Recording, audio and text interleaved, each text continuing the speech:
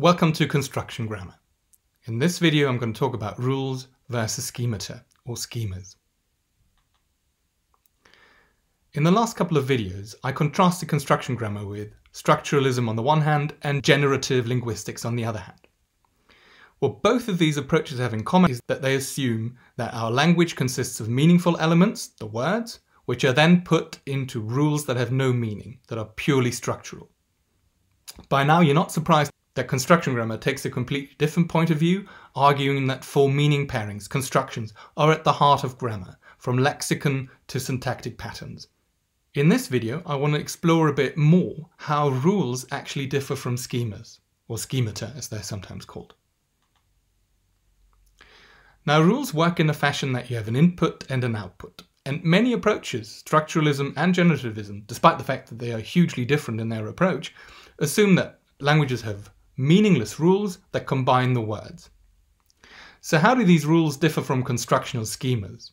Well, in many instances, rules and schemas will give you the same result, but I will show you that there are crucial pieces of evidence that argue for a constructional schema approach. Remember my favorite example, the un-X construction: untrue, unfriendly, unhappy.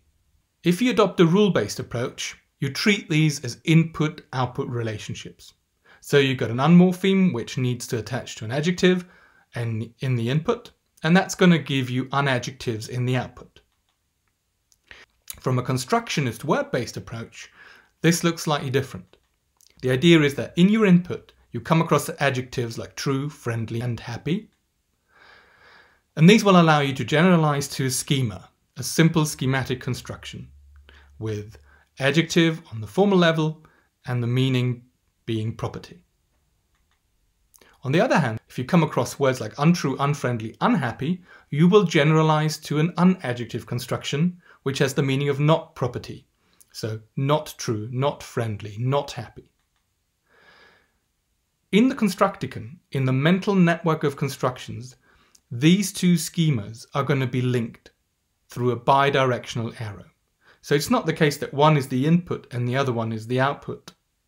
Even though at one point, children will learn one of these schemas earlier than the other. But once they exist, this is a two-way street.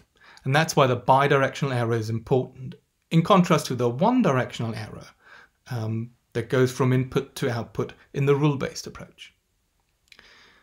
Well, so far, both of the approaches, rule-based as well as word-based, seem to give us the same kind of phenomena. But there is a crucial difference. Remember Ungucci? In one of the videos on YouTube, a kid used the phrase, "This was so un-Gucci."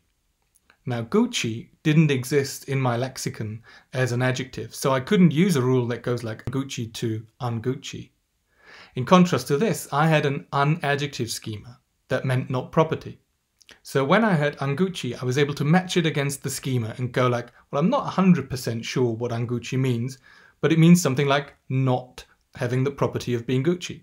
And once you've got this element, once you've heard someone say this is so un-Gucci, because the relationship between the two schemata on the screen is bidirectional, I can also go in the other direction, and I now know that I can use Gucci as an adjective.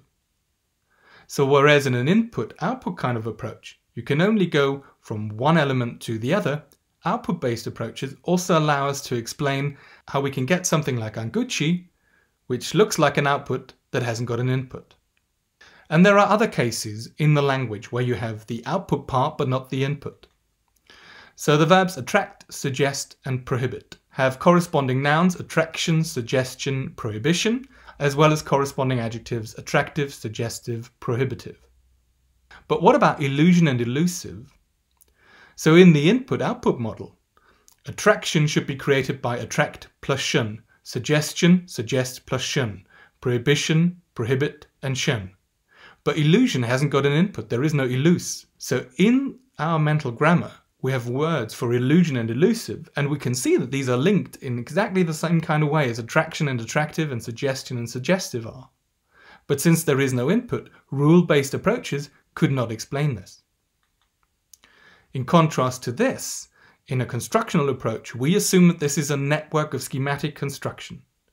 So attract, suggest, and prohibit leads to a verbal construction that ends in a "t" on the form level and is linked to the meaning of an action on the meaning level. Attraction, prohibition, and suggestion, on the other hand, are nouns that end in "tion" and that denote a thing. Attractive, suggestive, and prohibitive, on the other hand, end in "tiv" and are marked as adjectives on the formal level.